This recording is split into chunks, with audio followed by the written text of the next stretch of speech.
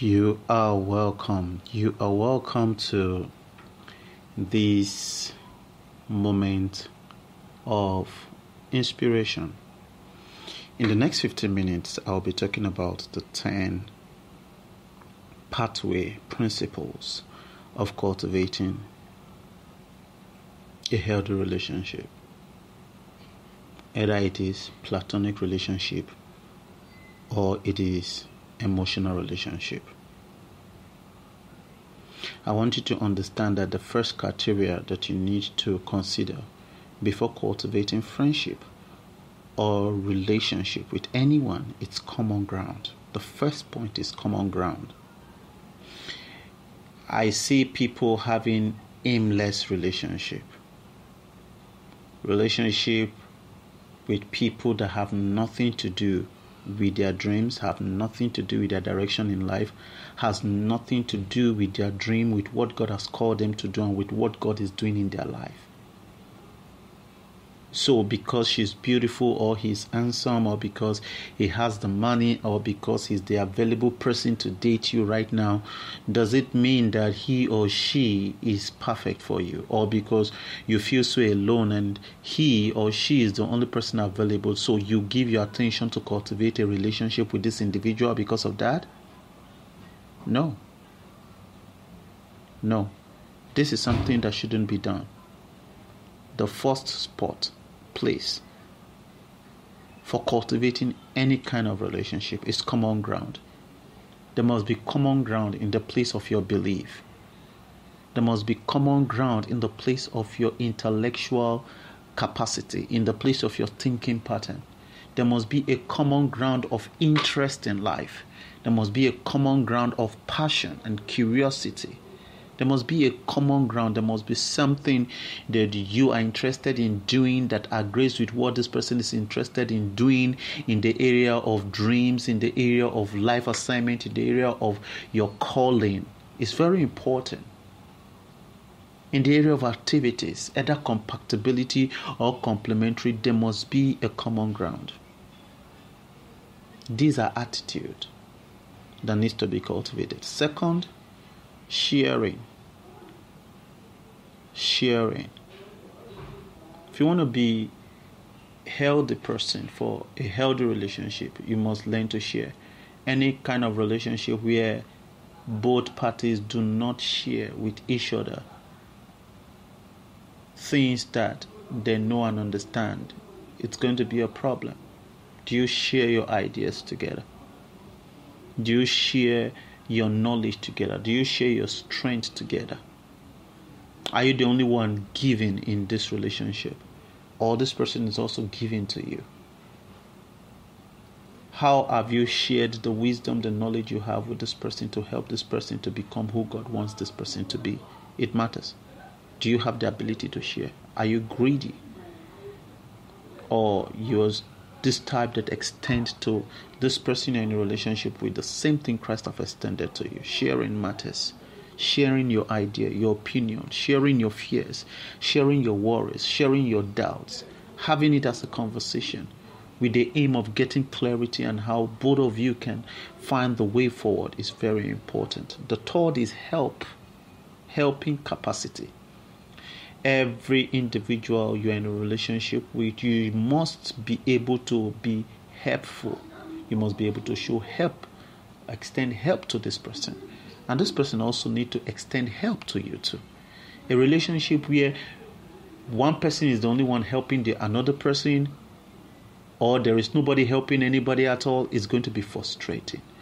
The quality of you being helpful to this person will determine how this person will actually take your relationship with them serious. Fourth, support. Any healthy relationship or any healthy person should have the mindset of supporting people. It's important. How supportive have you been? Are you the type that kind of find faults in people? You are the commentator, the supervisor. You know what is going wrong and what is going right, but you're never putting in any effort. You're not putting in any effort at all to make the situation better. You are not praying. You are not advising. You are not encouraging. Why? Why? Every relationship should be built on mutual support. Very important. Very important. And relationship also should be based on growth. Every healthy person and healthy relationship should have some attributes of growth. Growing in a godly way. Growing in the knowledge of Christ. Growing in the knowledge of who you are in Christ. Growing in the knowledge of your dreams. Growing in the knowledge of your vision. Growing in the knowledge of your capacity. Of every dream God have embedded in your heart. So, is there a ground for mutual growth?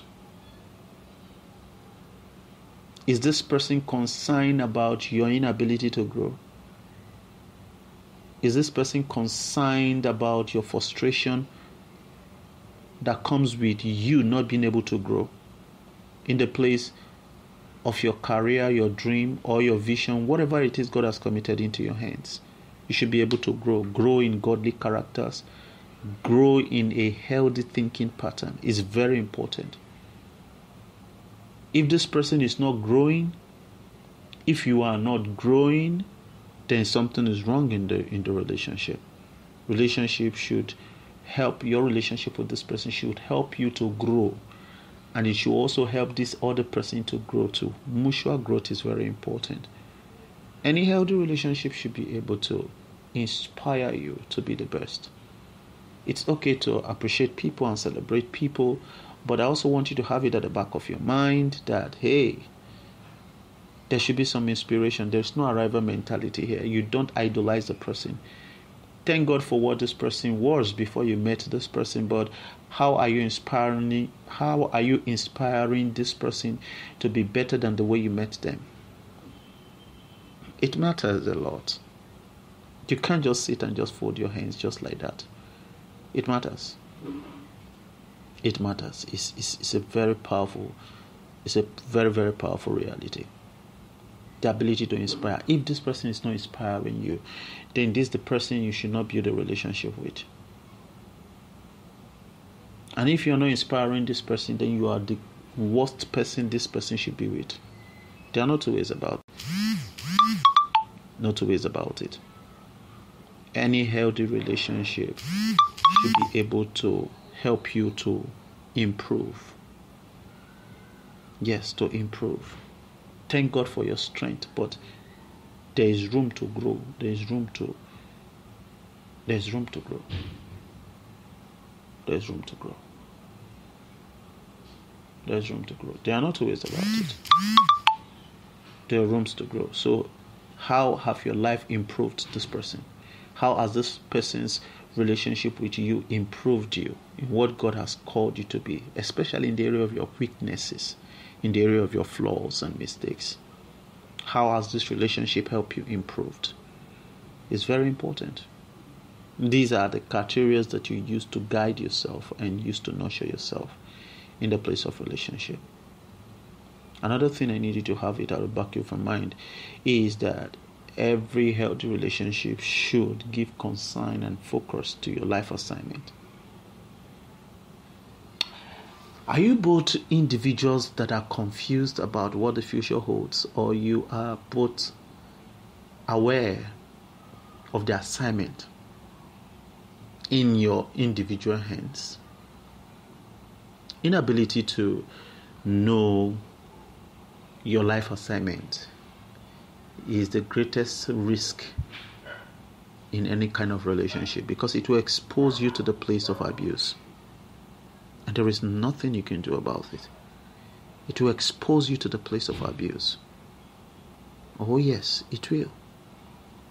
It will expose you to the place of abuse. So, this point is even one of the major reasons why relationship is needed. Because any relationship that is not feeding your life assignment is a relationship that should not even be in the first place.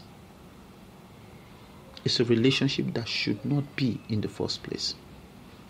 So I want to encourage you to embrace the truth of God's word. It's very important. The relationship should not be a distraction to your life assignment. It should be what contributes strength, life to your relationship. Your relationship with this person should contribute life and strength. This person's relationship with you should communicate life and strength. It's very important. And every relationship should give both of you rooms to participate in each other's dream, which means a dreamless individual is not qualified for a relationship. That's just the truth. It's not qualified for a relationship. If you don't have a dream, you don't have a clarity of where you're going to in life and in destiny, you have no business to do with relationship, because relationship is for two people understanding each other to see how they can partner with each other in the place of their dreams. So participation is needed. How is this person involved in your frustrations, in your pains, in your challenges? How is this person involved in the place of advice or in the place of providing encouragement, strength, idea, finances, whatever that is within their capacity to use in participation? Is this person just an observing personnel, like a spectator? They don't care. They don't want to be involved. If that's the case, then there's a problem. You should be interested to participate in this person's world, and this person should be able to participate in your world. It's very important. In the place of your dreams, your fears, your worries, your doubt, your struggles, your pains, your regrets. It's very important. It's very important. And the next is protection. Your relationship with this person should be able to protect your dream. It should be able to protect your feelings. It should be able to protect your values. It should be able to protect your strength. It should be able to protect your priorities. It should be able to protect your needs. Very, very important. So, how are you protecting this person's values, priorities, needs? How is this person protecting yours? It's very important. I am not saying that this is a quick fix reality, but it's something you grow into. Let there be a common ground.